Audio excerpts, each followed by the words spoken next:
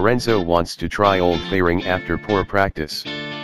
Jorge Lorenzo is considering reverting to the old Ducati fairing after the three-time MotoGP world champion struggled during Friday practice at Phillip Island. Lorenzo was 8th and 11th in FP1 and FP2 respectively, while his title-contending teammate Andrea Dovizioso finished in the top 4 in both sessions.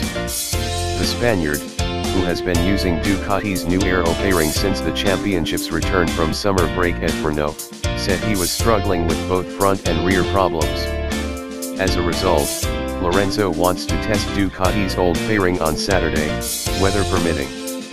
If we have time and the conditions are dry tomorrow, probably we will try the normal fairing, said Lorenzo. The main issue is two problems, the rear grip and also the front contact.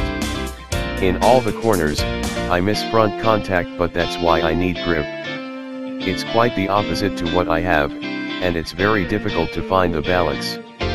We tried to make the bike lower to create more stability, but then in the corners it doesn't turn, so will be difficult to find the compromises tomorrow.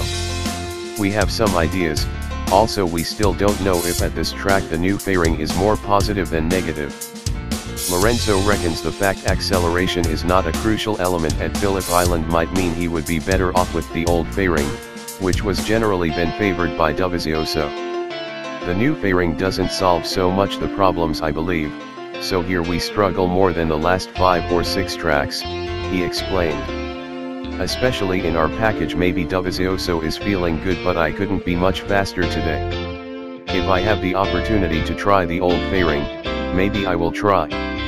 The thing is that here we don't have so much acceleration, so the wheelie is not a big problem, and the real problem I see with the new fairing is the wind, probably the wind. The bike becomes more unpredictable in some parts of the track, this can be more negative than positive, so we'll see.